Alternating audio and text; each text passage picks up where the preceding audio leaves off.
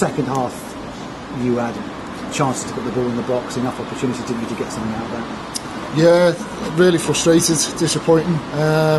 First, they've got to talk about Sammy Smods as well. He's in hospital at the moment getting an X-ray, so no sooner we get him back fit, something happens, and not the control of the game, but it just hinders us again. But then, as I said, we weren't great first half. There's no beating around the bush, but I thought second half, I thought we were excellent. And then you get the referee who doesn't want to get involved, but gets involved and tells me he's made the wrong decision on their second goal, whether he's allowed the play to go on, and he should have brought it back and just make a decision, really, do you know what I mean, at the right time. And it's just things that went against us. You look at the opportunities, how we haven't come away and not scored, especially second half, early part of the second half, late on in the second half.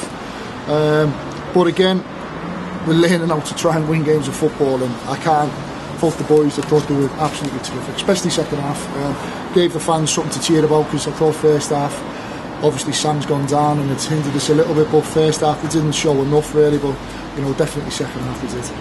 I'll ask you a bit more about Sammy Smodics in a second, but the first half it just seemed a bit flat and kind of allowed Crewe to play with it. Yeah, I don't know whether the time and the game was called off at 2 o'clock.